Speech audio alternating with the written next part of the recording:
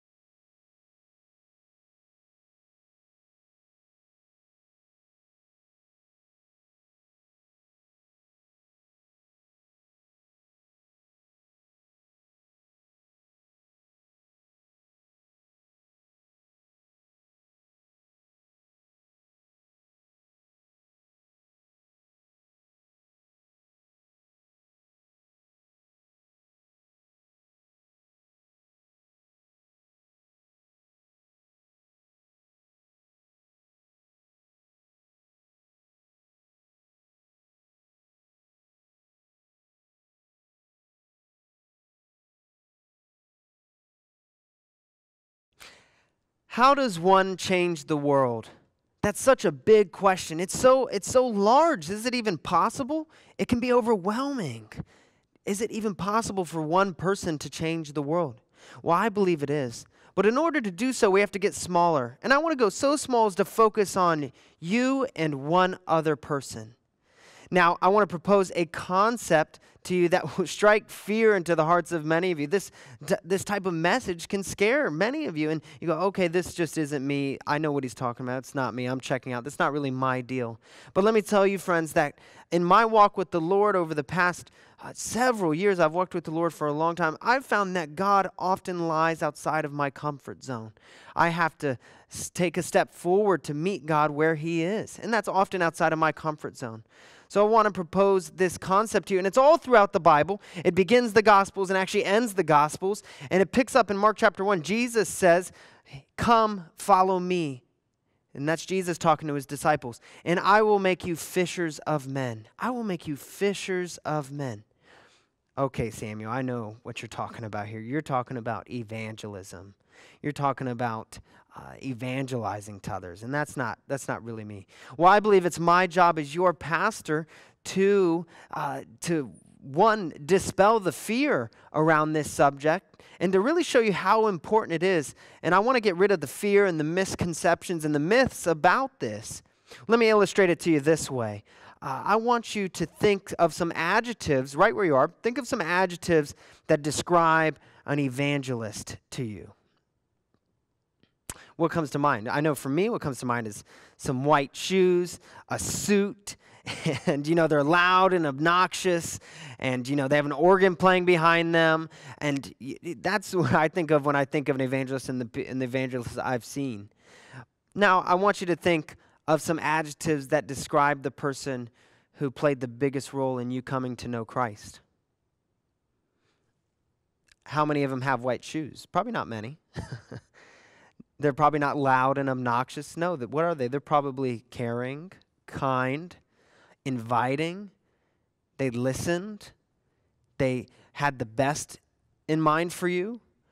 That's really what evangelism is. And I want to show you in Mark chapter 6, once again, Jesus at the end of the Gospels, he's getting ready to go back to heaven. He's already died on the cross, been buried, and rose again. He's resurrected. And he's talking to his disciples, and he says, "Go everywhere in the world and do the things I've been showing you. Tell the things I've been telling you. Tell the good news to everyone." Tell the good news to everyone. I believe there's fear in this idea of sharing the good news, of evangelizing, because there's myths and misconceptions that float around this idea of being, evangelistic. And even evangelistic, it comes up with the label evangelist. Those are thought of as people who are far right, aren't in touch with people, are crazy, are overwhelming. But friends, I'm telling you, that's not what evangelism is. Evangelism is being kind, caring, seeing people where they are, seeing them for who God's made them to be. I want to show you another clip from the movie Wonder where Augie's mom actually has the opportunity to do this for her son. Augie's just gotten done with his first day of school, and it was really hard.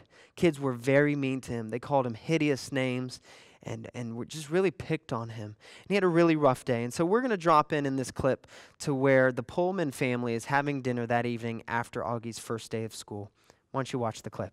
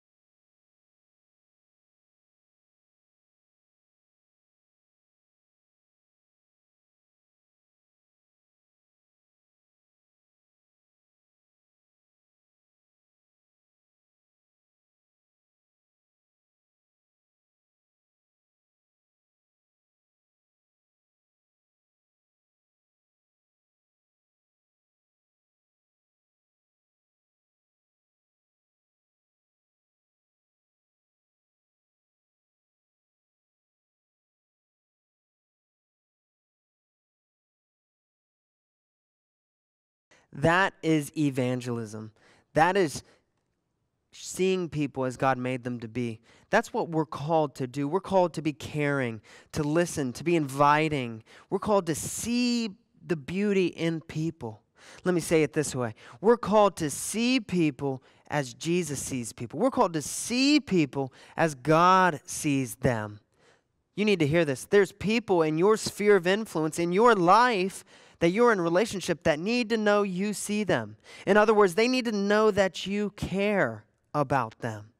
This is what we're called to do. And let me tell you what happens when we start to see people as God sees them. We start to develop God's heart for them. We start to develop God's heart.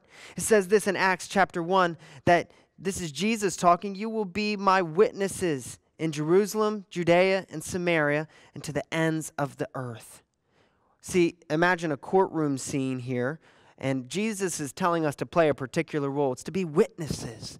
See, in a courtroom scene, what is there? There's the defendant, and there's the prosecutor, and then there's witnesses. The prosecutor is on the fence. Oh, you're guilty. You did this wrong. They need judgment. What's the defendant doing? He's going, no, that's not us. We didn't do that. Here's the evidence to prove that you are wrong.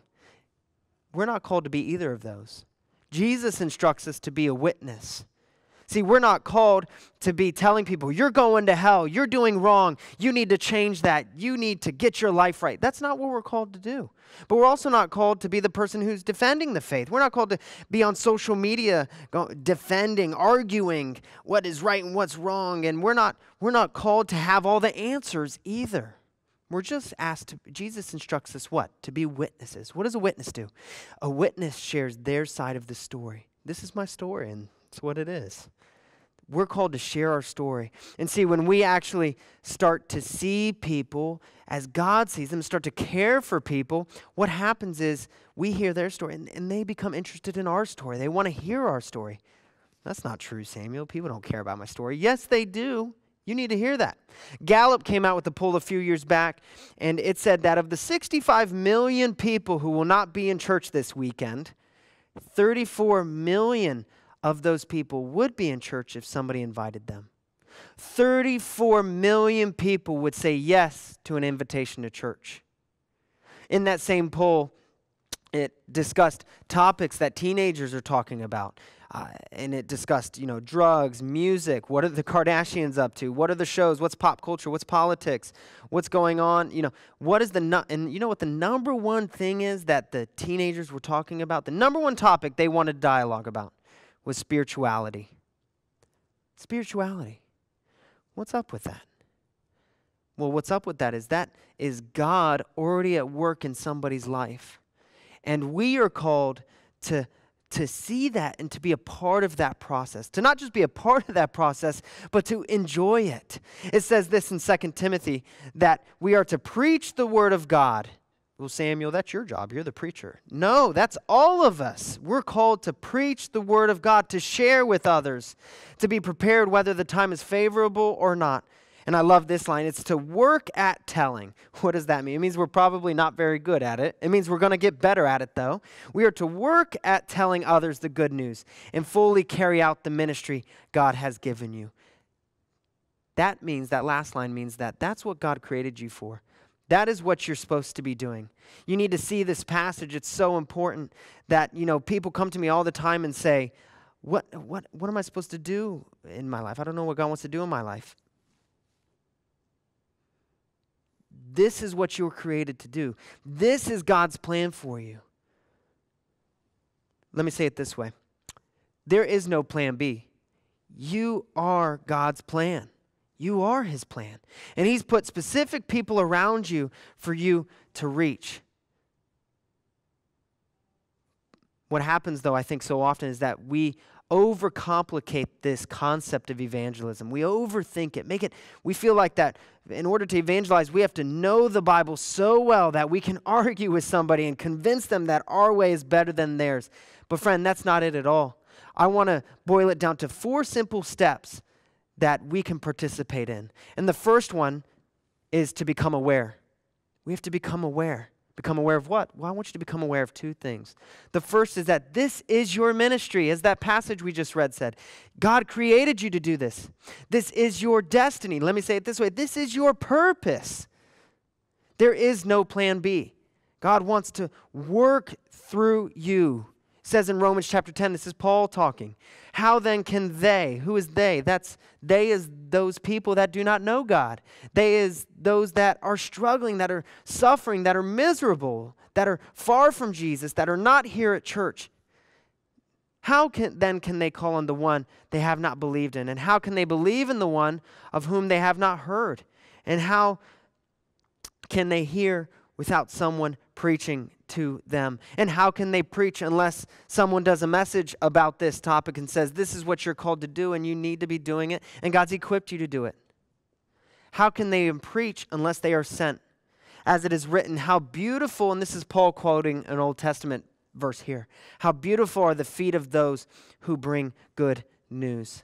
Let me tell you, friend, you have never lived life until you have invited an unchurched person to come sit next to you in church, and they are suffering. Their miserable life sucks for them, but they're here sitting next to you, watching with you. Why? Because they were one of the 34 million who would say yes if you invited them, and then they're hearing the message, and at the end of the message, we give an opportunity to start a relationship with Jesus, and we say every head bowed and every eye closed, and yet your friend's there, so you're peeking out of the side of your eye, you're watching them. And let me tell you, there's nothing more powerful than when you're watching them and that invitation is given and you see a tear roll down their eye and you see them raise their hand to start a relationship with Jesus. Come on, there is nothing more fulfilling than that. Let me tell you, that will be your favorite service ever. I guarantee it. We encourage people here at Vineyard to 2 times a year, 2 services. There's 52 weeks. We encourage people twice a year to bring somebody with you to church, an unchurched person. There's 34 million people waiting for your invitation. So just 2 times a year. I encourage you to do that. And when they come, let me tell you, that will be your favorite service ever. It'll be your favorite service ever. But we have to first become aware. I want to show you another video clip from our movie Wonder, where there's this young boy named Jack, and he takes that step. He becomes aware of Augie, and instead of sitting with his friends at lunch, he makes a different decision. I want you to watch this clip.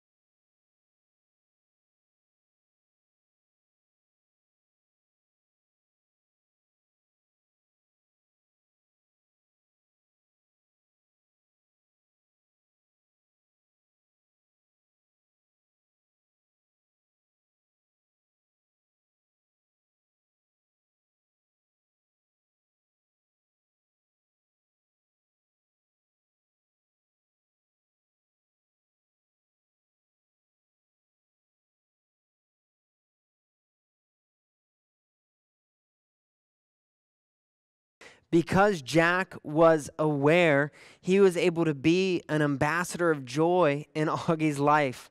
He was able to see Augie. He was able to meet Augie and bring him something. He was able to be an ambassador of peace, happiness in his life. Well, we're called to do the exact same thing. We're called to be an ambassador in people's life. It says in 2 Corinthians 5 that we are Christ's ambassadors. And get this, this is so important. Hear this right here. God is making his appeal through us. It's not God's going to go get that person, don't worry about it. He wants to work through you. He wants to meet that person through you. If you know God, if you have a relationship with Jesus, this is your purpose. This is your purpose. The second thing I want you to become aware of is that there is a process at work. You know, Pastor Andy actually shared with me a scale. It's created by this guy called Angle. It's the Angle scale. And what it is it shows the steps people take, kind of the phases people go through before starting their life with Christ, and then when they do, and kind of the steps after that, real broad ones. But the power, you can Google this and find it. It's called the Angle scale. What's so powerful about this scale, how it worked in me, is that it showed me, there's a process at work. And really, it gave me some peace. You need to hear this. It gives you peace when you understand this is how God works, because it takes the pressure off me a little bit, that I don't have to go around closing deals every time and batting home runs and leading people to Jesus left and right. No, I'm just called to help people take one step. I'm called to be a part of the process. You know, that's what our small groups, the whole idea behind our small groups and the Vineyard Network are built on, is that as small group leaders, we help people in our groups just take one step over the course of a semester. Don't have to solve all their problems. We don't have to create a new person. We just have to help them take one step. It's one step. 1 Corinthians actually lays this process out really well. This is Paul talking. He says, my work was to plant the seed in your hearts. So Paul planted the seed, and Apollos' work was to water it. They did different things. Paul planted it, Apollos watered it, but it was God, not we, who made the garden grow in your hearts. See, there's peace in this, that we are called, you need to hear this, we are called to be a part of the process. Some are called to plant the seeds, some are called to water them. But then it's God. Understand that God's in the background. God's really working on the whole thing, right? A couple of years ago, I had a friend at the Starbucks right down the road from our church who, I drink too much coffee, so I was there a lot. And I had the opportunity to minister to him frequently, and the Lord really put him on my heart. And I found out through ministering to him that he played drums. And I was like, you could be a part of our worship team. And so I started praying for him. I'd pray for him sometimes. I got to hear his story. I got to know him. And I ended up inviting him to church a few times. And he ended up coming once when I was speaking. And he brought his parents with him. And he actually sat in one of our front sections here in the building. And I remember vividly when I did the salvation prayer, I gave an opportunity for people to know, to start a relationship with Jesus. And he raised his hand. I want to be one of those people. And I was like, hallelujah, yes. Now it's time to get him on the worship team. Well, a few weeks went by and I didn't see him at Vineyard anymore. Where'd he go? I didn't see him. Well, a couple more weeks went by and I was back at Starbucks and I saw him there and he saw me. He said, Samuel. He came running up to me and we talked and he shared how he prayed with me on that day and how it changed his life and how he had another friend who ended up, hearing about that and invited him to his church and asked him to be on the worship team. And Nick told me he was there playing on the drums all the time now and loved it. I was like, dang it. That's what I thought to myself. I was like, dang it. I worked so hard on you, Nick. Why didn't I get you on the worship team? We need you. That was my selfish thought. But then the Lord reminded me in that moment. He brought this verse to mind. He reminded me that, hey, I'm called to be a part of the process. That there's going to be some I plant seeds in and some I water seeds in. But God's in control of it all. And you are called to just be a part of that process. I love this quote from Sam Williams. It says, evangelism is helping people discover how God is already at work in their lives. What a great quote. We're just called to be a part of the process. So we have to become aware. And then secondly, we have to commit to prayer. Now, I'm not going to spend a lot of time on this one because I know you understand the power of prayer and how it works in people's lives. But I wanted to give you one of these. It's a little blue card, and you can download this. We're going to have a link for you. What it is you write names up here, and there's some verses on the back. And I'm going to cover these verses. But what the names are, look at me. You need to hear this. These names, the people that go on here, is your lost husband, your spouse who's far from God, your child who is not listening to anything God has for him or her. It's that wayward child. It's that relative, that grandfather, that uncle who doesn't know the Lord. Their names go on here. And then you pray over them every day. Mine sits in my Bible at the top, and I start with this. I pray over these people. And what's so powerful is prayer is powerful, but it's dynamic. It's dynamite when you actually, it's extra powerful when you pray scripture over them as well. And so you commit to prayer by praying these scripture verses over them. It says in John 6:44, pray that the Father would draw them to Jesus. It says in 2 Corinthians, you pray this, you pray that against the spirit that binds their mind, because there is an enemy at work who wants to keep them from knowing God and the plans and purposes he has for their life. So we rebuke that. We pray against that. It says in Romans 8 that we pray that they come to know God relationally. I love this one. Another translation says that the Spirit would loose the spirit of adoption, that the spirit of adoption would be loosed on them. That means that you're praying literally that they would not see God as a religion, but that they would have a relationship with God.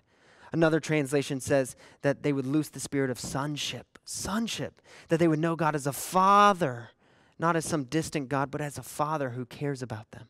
And then Matthew, pray that believers, cool believers, believers who have their best interest in mind, not the bad ones, keep the bad Christians away, that believers will cross their paths and enter into positive relationships with them.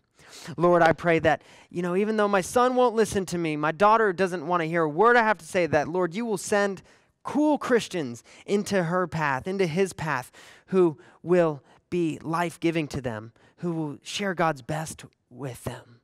That's a prayer we pray over them. And then finally, we pray for a revelation for who Jesus is and what he has done for them. We pray for a spirit of revelation to come upon them. That's the eureka. See, we can't turn on the lights inside people's hearts. Only God can do that. And that's a spirit that does that, a spirit of revelation. So we pray that upon them. There's a spirit of revelation here at work right now in this service. And for some of you, you know that because you've came to the service, you clicked on, and you're just, you've got all the gunk, all the life's problems with COVID and so much more. And yet, some of this is starting to make sense to you. That's the spirit of revelation that's at work there.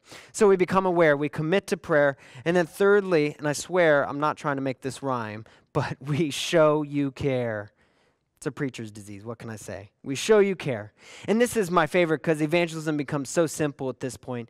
We just do simple acts of kindness for people to show them the love of Jesus. We actually have acts of kindness cards that we hand out now, and we encourage people to do an act of kindness and give the card out because we believe that small things done with great love move people in a powerful way. It nudges them towards God.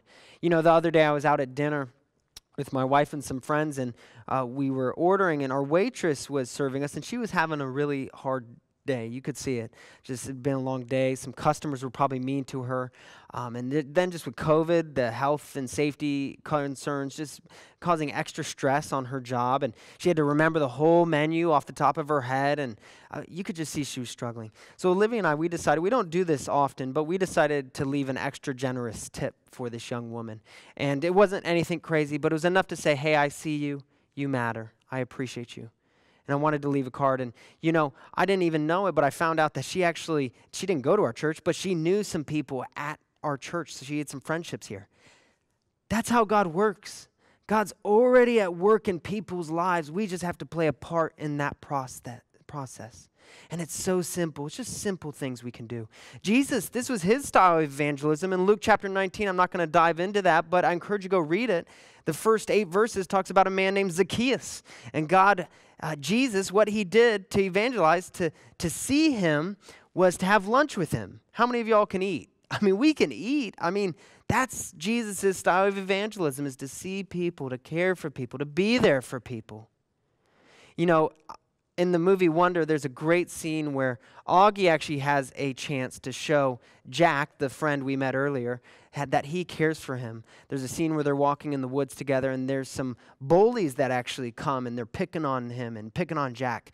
And Augie has the opportunity to jump in and show him that he cares for him. Would you watch this?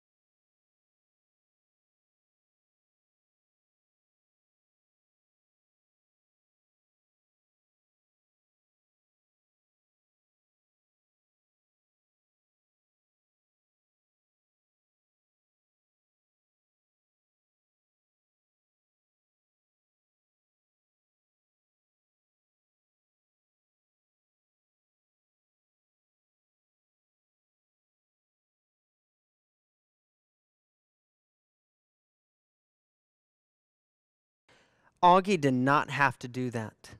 Augie had enough problems. His life was already really bad. I mean, he was having people pick on him. He had enough bullies in his life. He didn't need more bullies. He could have walked away. He could have ran away. He didn't have to jump in. He knew he was going to get beaten to a pulp. Yet he did. Why? Because he cared. He knew he probably wouldn't make a difference fighting those bigger kids, but he jumped in anyways. Why? Because he cared. He cared. Says this in 1 Corinthians, this is Paul once again, though I am free and belong to no man, though I don't have to be kind and hear Nick's story, even though I got places to be at, that aren't Starbucks. I don't have to be kind to that waitress. I don't have to stand in and fight somebody else's battle. I belong to no man, yet I make myself a slave. I serve everyone to win as many as possible.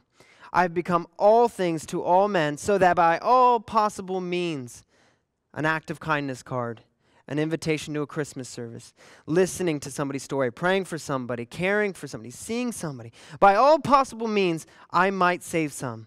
I do all this for the sake of the gospel, that I may share in its blessings. What does that mean?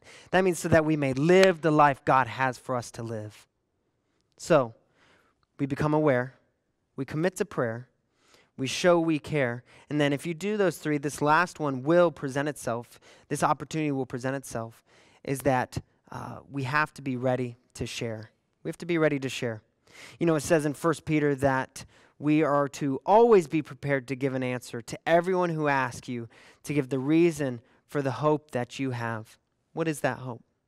Well, that hope is Jesus Christ, my friends. That hope is that we had a bill to pay. The Bible says the wages of sin are death, and we're all sinners. We've all made mistakes. We had a bill to pay, and that payment is death. Yet Jesus, this is the hope, Jesus stepped in and said, I will pay that bill. He stepped into your life and said, I will pay those wages. When he died on the cross for you, he said, I will pay your bill. I will pay those wages. I will stand in, just like Augie did with Jack, stood in and fight. Jesus stands in and fights for you. You need to hear that. He fights for you. The Bible actually says that he intercedes for us actively right now. He's interceding to the Father for us.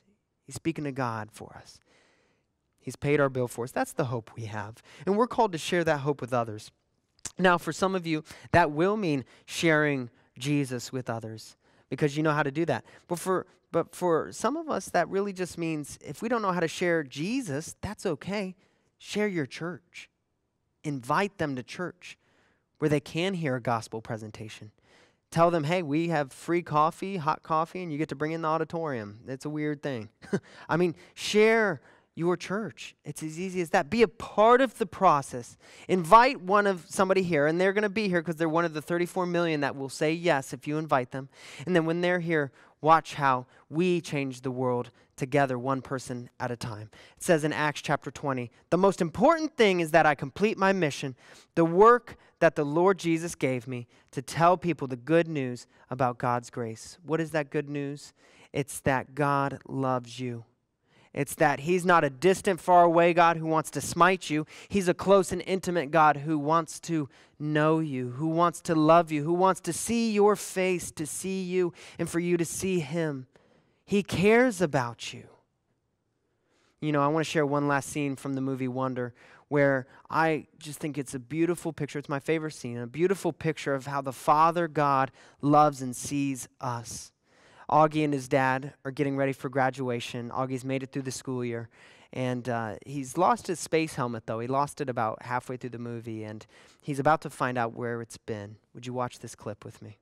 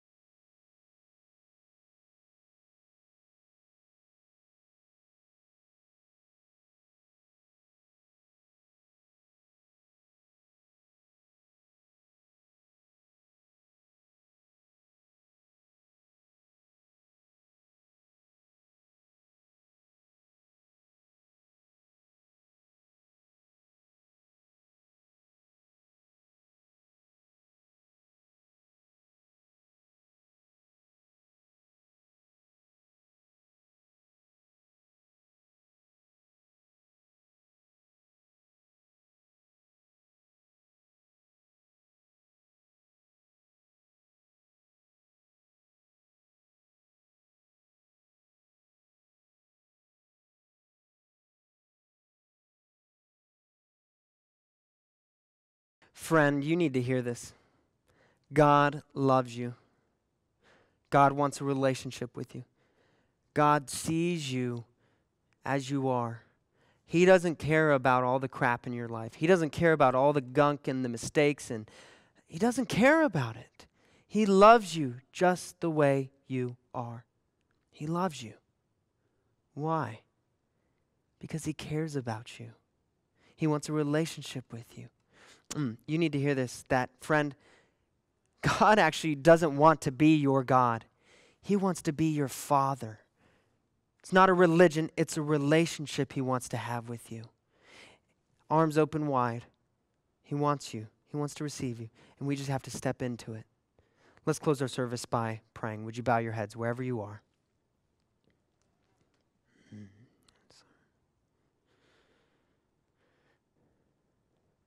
Well, Holy Spirit, God, I just invite you to wherever every person is in the world watching, Lord, that you would be there with them right now and make them aware of your presence.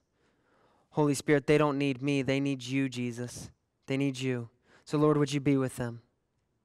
We're all on a spiritual journey. So whatever your next step is, you know what it is. For some of you, COVID knocked you off your routine and you haven't been serving. And you know, you're called to be serving. That's a part of your calling. Whether it's online or in church, you can do it safely. You've been knocked off your routine with your Bible reading and praying and spending time with the Lord. Take that step. Get back into that habit. For some of you, it's growth track if you haven't been to growth track. For some of you, it's leading a small group, starting to actually get real friends, authentic relationships. Whatever it is, you know it. God will make you aware of it. You need to take that step. Move towards all that God has for you. And for some of you, that's beginning a relationship with Jesus. By the grace of God, the spirit of revelation has worked in you in this service and has made you aware that you're now in a place where you're ready to take that step. If that's you, I want to pray with you right where you are. I'm going to lead you through a prayer. And if I'm describing you, maybe you've known the Lord before, you've prayed to accept Jesus before, but you've fallen away, you've stepped away from Jesus. Well, it's time to come back, my friend. It's time to come back. So what I want you to do is I want you, without hesitation, if you're going to pray this prayer with me, what I want you to do is I want you to click that button that says, I raise my hand. You're making a decision to pray this prayer with me. Go ahead, click that button. It's anonymous. Nobody's going to know. But I want you to make a move towards God, and he'll move in your life in a powerful way. Would you pray with me now? If you raised your hand, would you pray with me? Would you say, Jesus, thank you for dying on the cross for paying for my sin. Thank you for paying my bill. Today I receive what you did, and I surrender my life to you.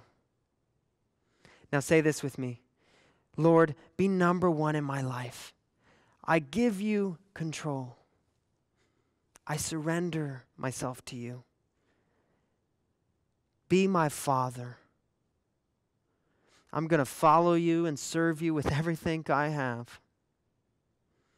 Come live inside of me and change me.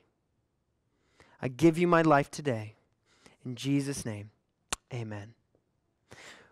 Well, hey, I'm so proud of you, those who prayed that prayer with me. That is the most important decision you will ever make in your life. If you did pray that prayer with me, I want you to go ahead and text this number and text "Know God" if you prayed that prayer with me. Here's why. One, I want to pray over you. Our pastoral team prays over those who make this decision every day. Prayer is powerful, my friend. The second thing is not so we can come visit you or fly to wherever you are and check, hey, it's me. No, we want to send you a letter that gives you some next steps you can take, some immediate next steps you can take after making that decision. If you want to text this number and text "pray," we have a prayer team that would love to pray for you in any way we can. Hey, we have our Christmas series starting next week. Christmas is already here. If you didn't notice the Christmas trees behind me, Christmas is here. And hey, if you haven't had an unchurched person in church with you yet, if you haven't invited somebody to an online experience with Vineyard, now's the time. Invite them to a Christmas service. You know, we have our Christmas actual Eve services, our Christmas services. It's all in December every weekend. But then we do a special Christmas service that will be provided for the online campus as well on these dates and these times. Invite somebody. Invite somebody. Partner in the process. God wants you to be a part of it. And then finally, we're going to close with some ways to give. Hey, if you're visiting or you just landed on this page for whatever reason, somehow, somebody invited you, don't feel any pressure at all to participate in this part. This is for those who call Vineyard their home. Vineyard Church is their home, and they jump in. And we give, not because we have to, we get to. And we love watching how God works. You know, we just had our outreach team feed over 100 families Thanksgiving meals, and that's because of our church's generosity. I love pastoring a generous church, so thank you. Well, let me close in prayer, and then I will let you guys go. In the name of Jesus Christ, I just pray a covering of health and protection over every person watching. Wherever they are, Lord, would you remind them of your presence, remind them of your love, and Lord, I specifically lift up in prayer those who prayed that the prayer with me today to accept you as their Father. Lord, may their lives never be the same, and may they continue to grow in intimacy with you. In the name of Jesus Christ we pray. Amen. Well, I will see you next weekend.